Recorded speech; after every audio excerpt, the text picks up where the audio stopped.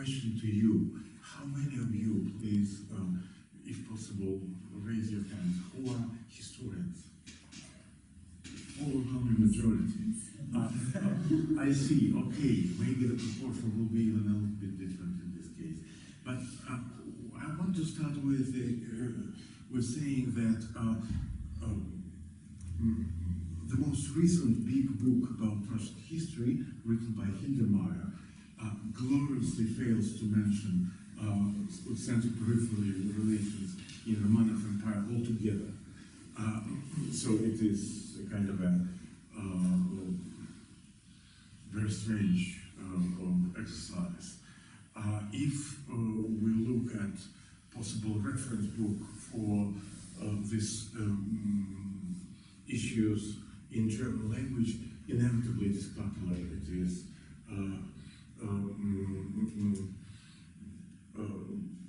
the Russian Tsardom as a multi-ethnic empire, Russland's Reich. It's a very erudite book, very rich in detail, very rich in ideas. There is one problem with this book.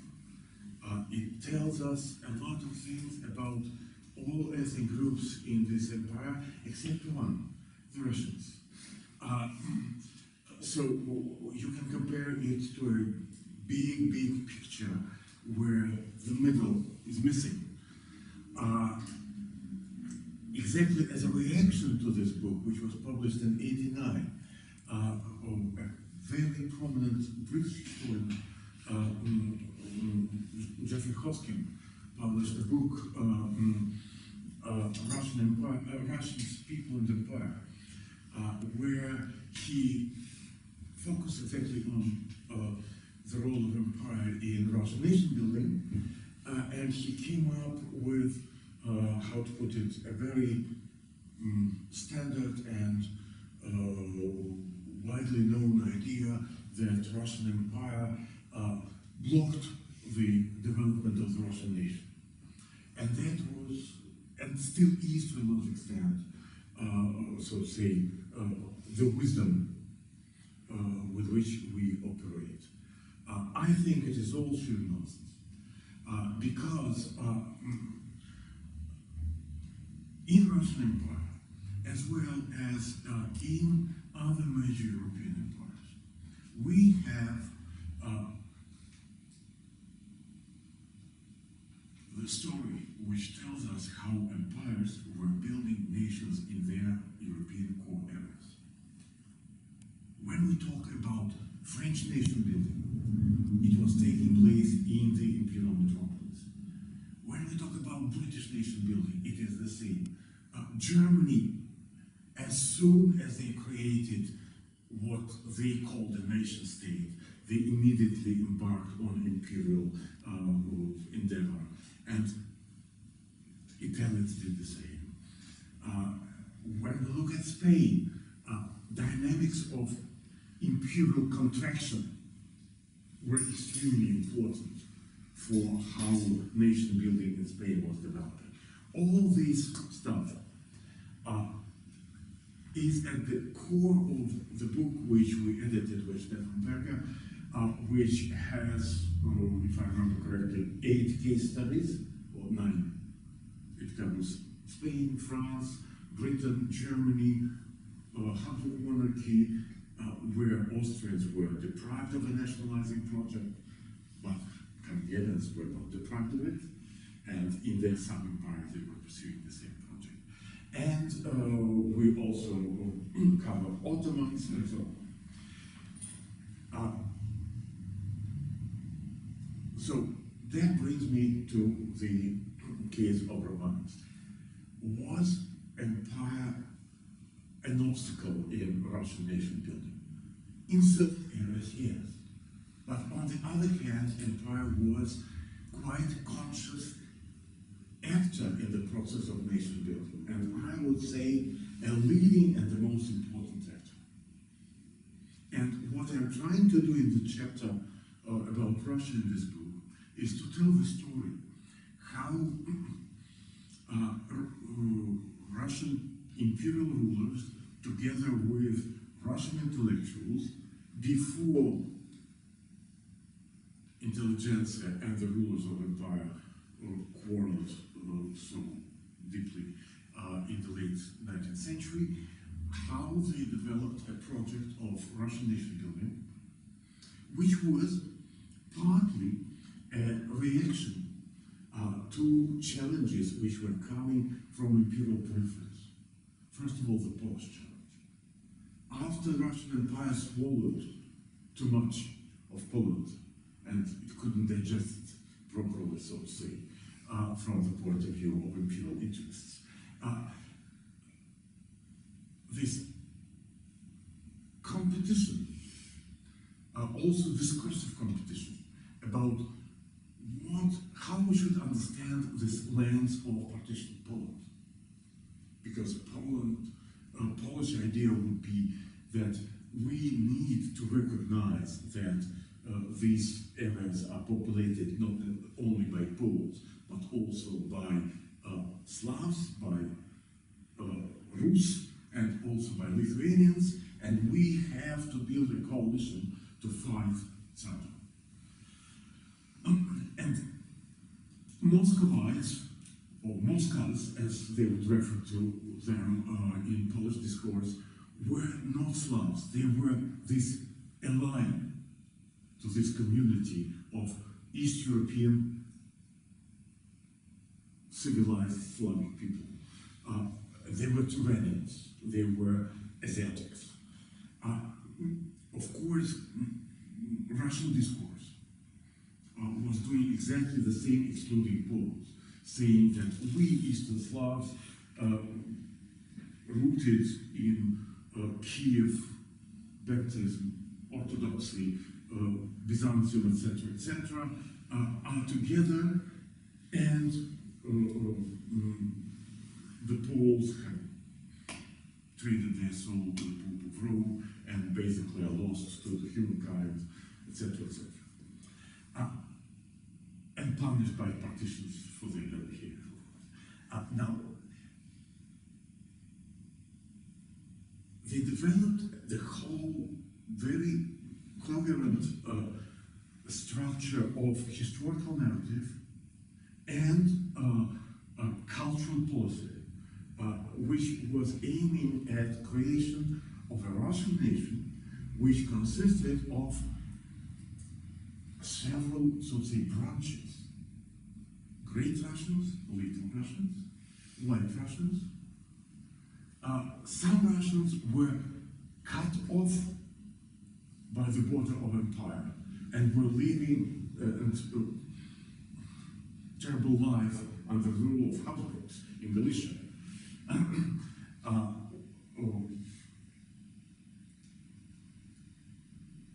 This narrative of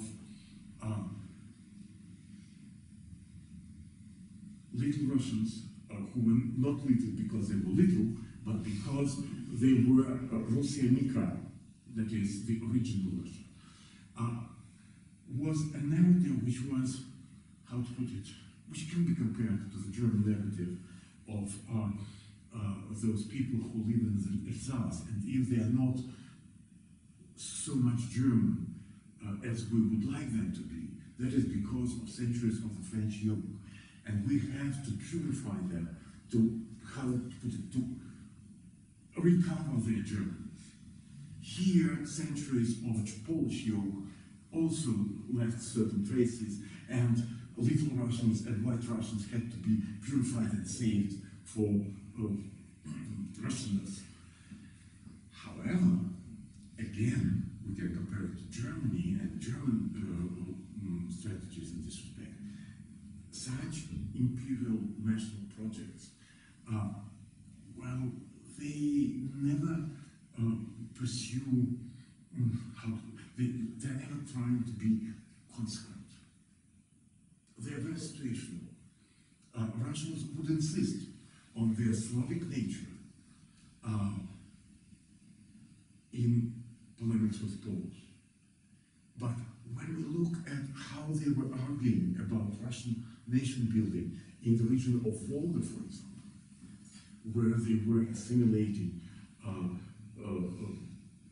more or less small Finno-Ugric people, for example, they would say, of course Russians are a mixture of Finno-Ugric and Slavic peoples. It's a perfect match. Let's marry each other and have fun. You are very welcome. When Germans were thinking about Mazovians, who were obviously Slavic in their, how to put it, racial roots, but they loved Kaiser, they were Protestants, so just teach them German language and you can make good Germans out of them. Well, in some cases it worked, as we know. So what I'm saying is that these projects were very, well, opportunistic and very open in ethnic terms. But not to everybody. Jews were not welcome since, say, 1870s, 1880s. Part of the story, in Russian case, a very important part of the story, is the expansion of the visual image of Russian national territory. We have to keep in mind that Russian nation-building project never aimed at building a Russian nation which embraces all the peoples and all the lands of it. No, Baltics are not Russian. Crimea, by the way, is not Russian. It was a typical example of the 19th century of non-Russian land.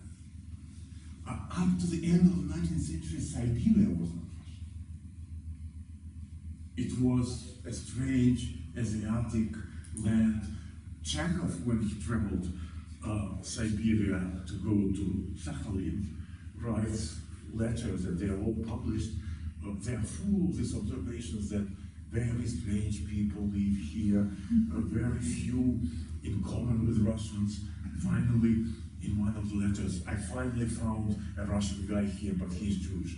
And of course, partly it is all a calculation to be read and admired by the readers who didn't dare to go that far.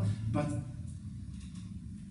generally, what we have, how we can tell the story, is the story of incredible expansion of this notion of the Russian national territory, and also the demographic conquest.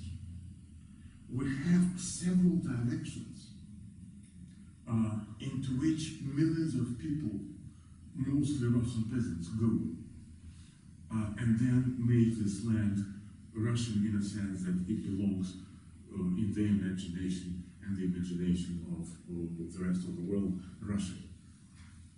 They started with Volga region, and the idea that Volga is a Russian river becomes so obvious already in the 19th century.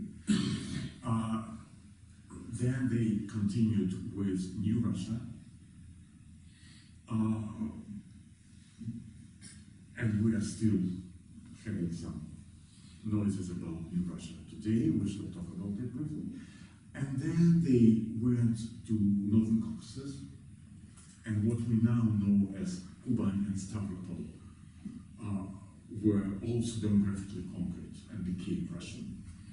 And finally, across the Urals to Siberia, that is under Stolypin, 3.5 million people, some of them great Russians, some of them little Russian peasants. All those little Russians who went there, as far as they didn't meet Ukrainian nationalists there, assimilated into Russians. Now,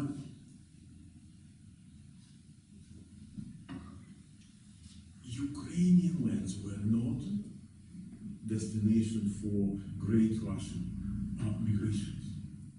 But the idea was that these people have to become Russian. And what it means is not necessarily, and in general this concept.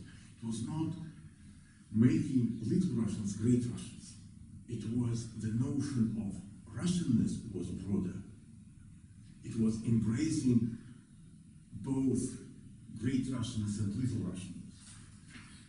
When Gogol came from his estate to St. Petersburg, trying to pursue a career of a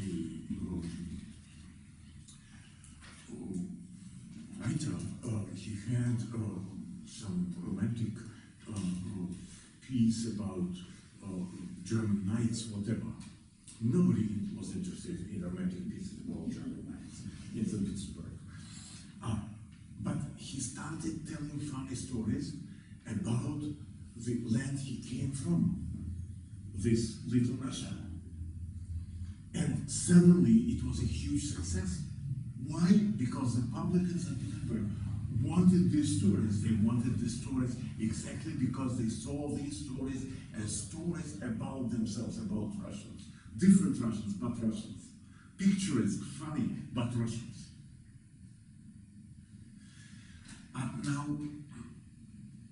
when we look at this historic narrative, it doesn't matter whether we talk about Khrushchevsky, who was a liberal person, great Russian historian, or Ilovaisky, who was very anti-liberal, still great Russian historian. If we look at textbooks, it is all about three young Russian people. So that was a point of consensus. This consensus, of course, was challenged by Ukrainian movement. You have to realize that the front line in Kiev, where Russian nationalists are fighting Ukrainian nationalists, didn't run along the ethnic lines. I mean, great Russians, little Russians. On the one side were little Russians who were Russian nationalists, with the chairman of the Club of Russian Nationalists, with a typical Russian name, Savenko, and on the other side were Ukrainian nationalists who very often belonged not only to the same milieu, but to the same families.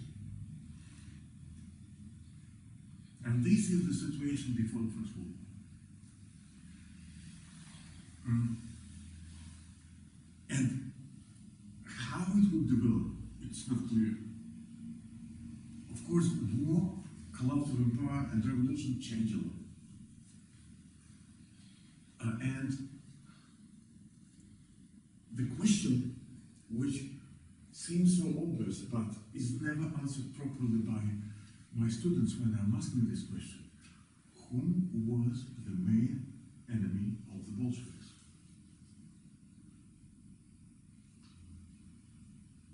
The answer is so obvious. It was the Russian nationalists.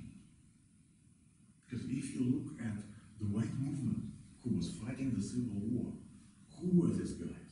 They were Russian nationalists of all possible sorts. Monarchists, liberals, cadets, who were in perception of the Bolsheviks, the social groups which were suspicious and allied. These were the groups which were part of this Russian nationalism. Clergy, well, of town dwellers, nobility, etc. So what we have after the revolution is an absolutely conscious tactics of Bolsheviks to dismantle, deconstruct the results of this nation-building process, which was developing in the Russian Empire in the 19th and 20th century. It was a very serious ideological move when Bolsheviks said that we recognize Ukraine as a separate nation and we create a Ukrainian Soviet Socialist Republic. The same with Belarus. And generally, we adopt an absolutely new concept of political organization of this space, based on institutionalization and territorialization of ethnicity. So,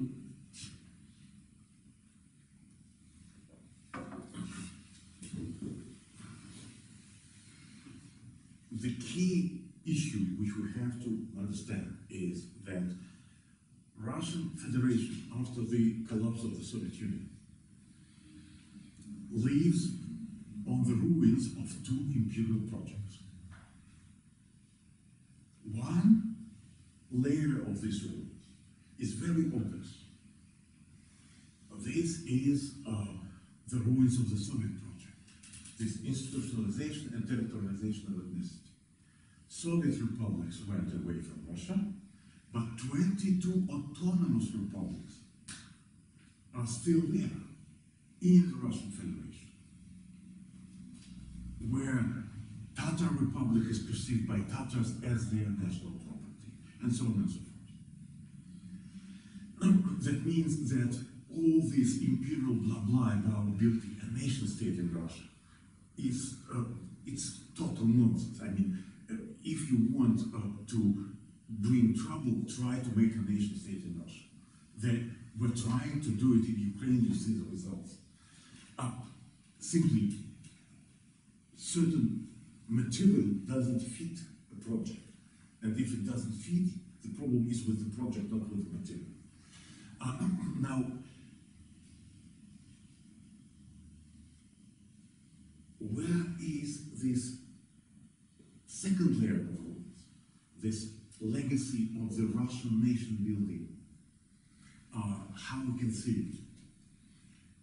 70 years of Soviet projects. It was all deconstructed because, in a sense, that the keystone, the backbone of this project, the idea of three-year Russian nation, was simply discarded.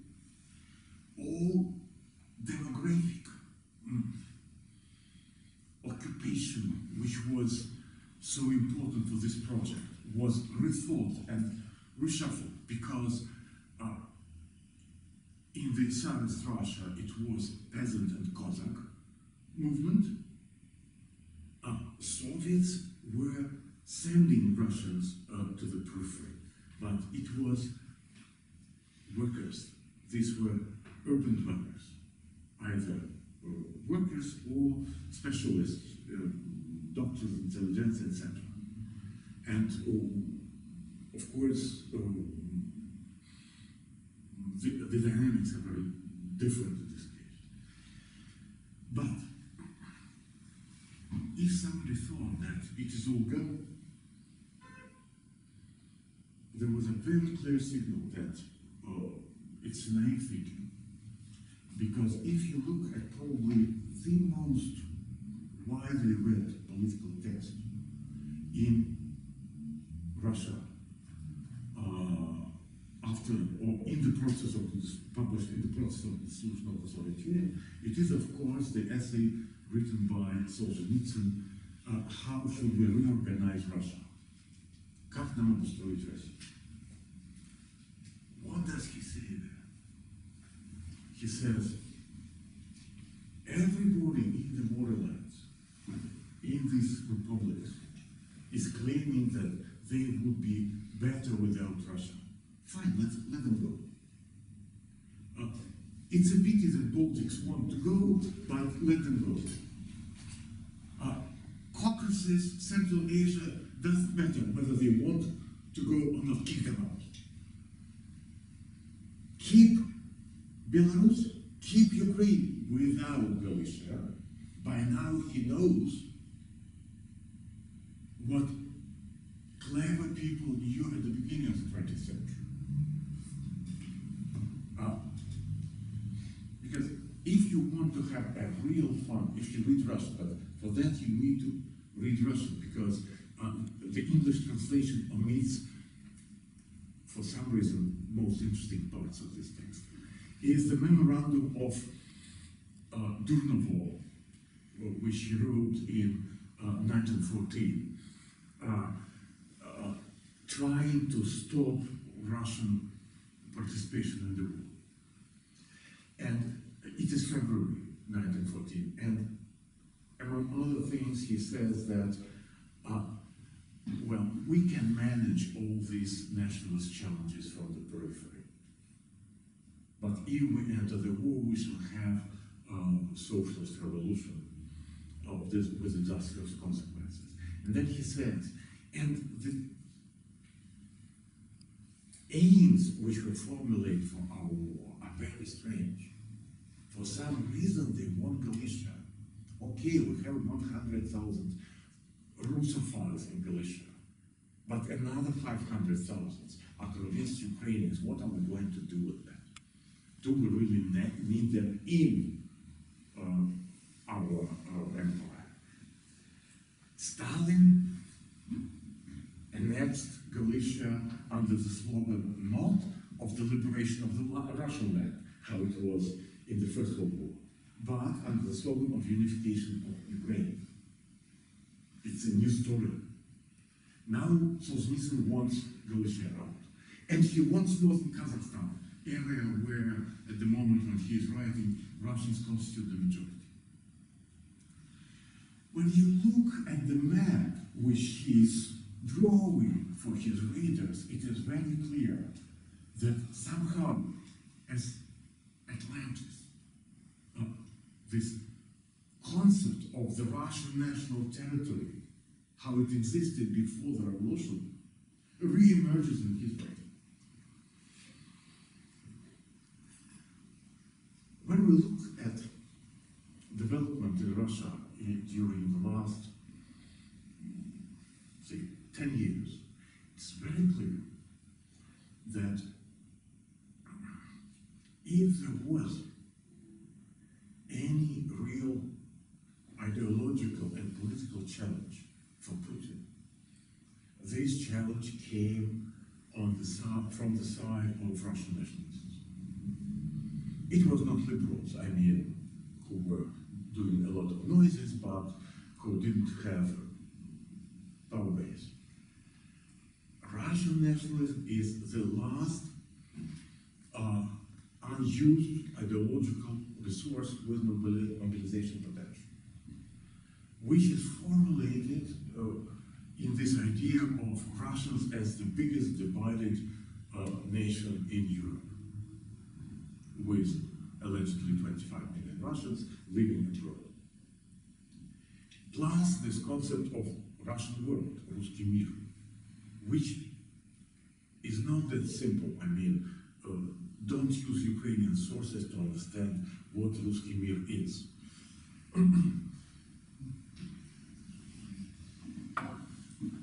For example, in the eyes of Kirill, who was trying consciously to use this concept as a soft power instrument, not as a kind of a irredentist problem. But it is very clear that this Russian nationalism was the main challenge. And when we look at Russian developments since 2012, the part of the story which very often escapes attention is the story which begins with Putin, who was elected for the third time president, traveling Moscow in his car, and the streets are empty, completely empty. And all so-called protest movement at that time is animated very much by the idea that the Kremlin elite is a kind of a corrupted anti-national elite which keeps money, wives, girlfriends, kids, doctors, dogs, cats, etc. in Nice, together with their dachas, and that is why they cannot seriously protect Russian interests and think about it.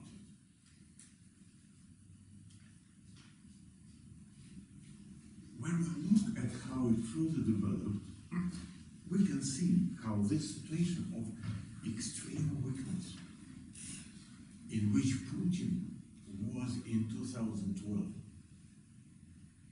with the talented help of the European politicians, was transformed into the situation of his triumph. Because in 2012, everybody knew, I mean, we have economists who were writing by that time, that Russian economy stops to grow. So you have a politically unpopular president who has to explain his population why their salaries are not going to grow anymore, the way they grew since 2000. So they leave him to talk to these people and see what happens. What was on the agenda? Who becomes the prime minister? Prokhorov or Kudrin, one liberal figure, another liberal figure, how we can liberalize political sphere, etc., etc. Then starts this Ukrainian story. And Putin says, oh, we want our seat at this table because it concerns us. And your talented leaders, Sikorsky and others, also Germans, said, no, no, no, no, it's not your business. It's our bilateral relations. Okay, he says, an opportunity. And he started to escalate the stakes. As soon as he annexed Crimea, he had solved all his problems. Number one, he is Russian nationalist number one. He simply destroyed the space from which Russian nationalists could attack him. So you were making noises, I took Crimea. I risked my well-being. They wanted to make me the second Milosevic, but it didn't work. Then it turned out that, of course, all the hardships are because of sanctions. Nobody is asking questions about economic leadership anymore.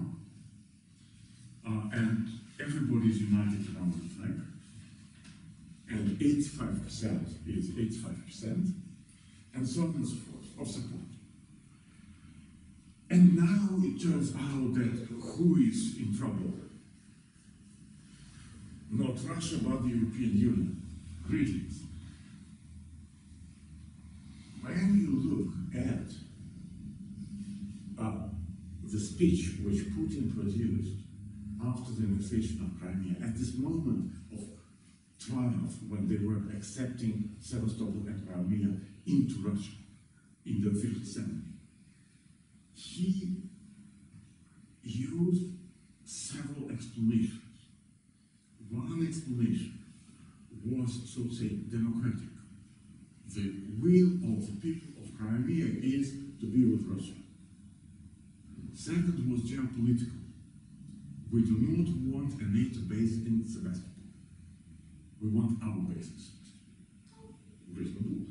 But there was the third point, that he referred to this irredentist agenda, saying that, and this is the step in unification and bringing together Russian people who were cut by this geopolitical catastrophe of the 20th.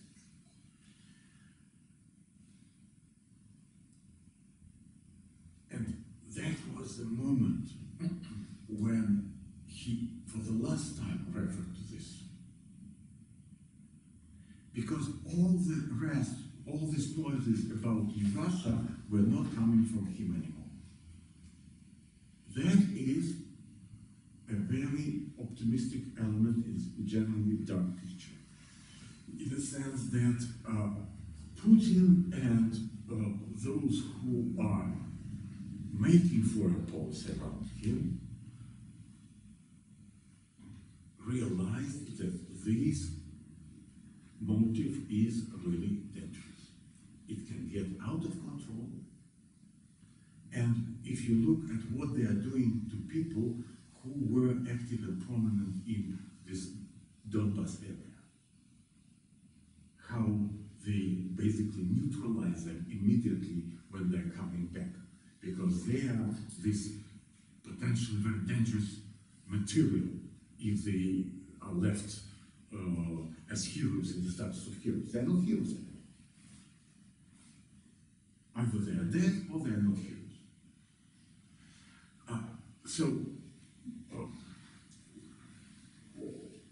That means that this legacy of Russian nation building, which claims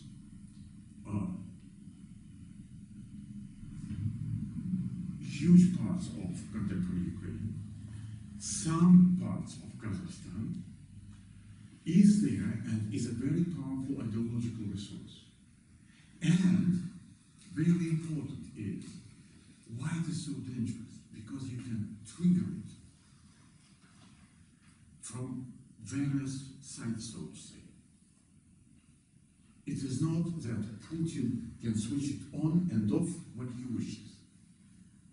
If you create a situation when Russians are under threat as an ethnic group in a certain area, it is very difficult for him to not to react. So this is really a kind of a very powerful manipulative tool. I hope very much that these potential of this irredentism will not help produce fire as this famous Chekhov's rifle on the wall. But it is on the wall, and that is very dangerous.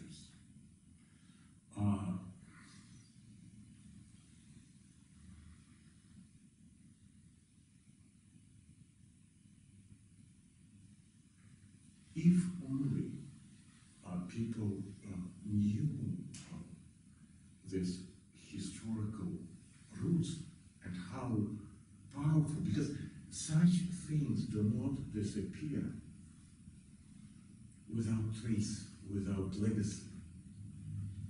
Maybe they would have been more accurate, because we can see how things become very dangerous again when we see what is happening in Ukraine today.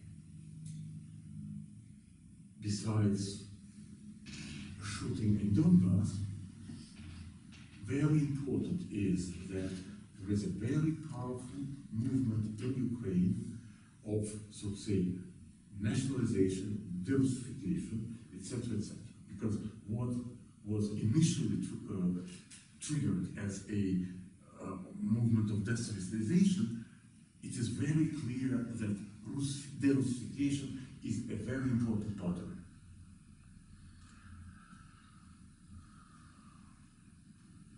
What are going to be the consequences? That is pretty unpredictable.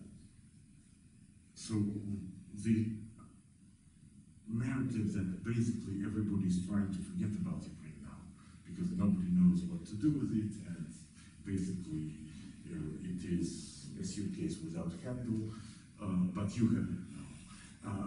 But the problem is that it will come to the agenda very soon, not because somebody wants it, but because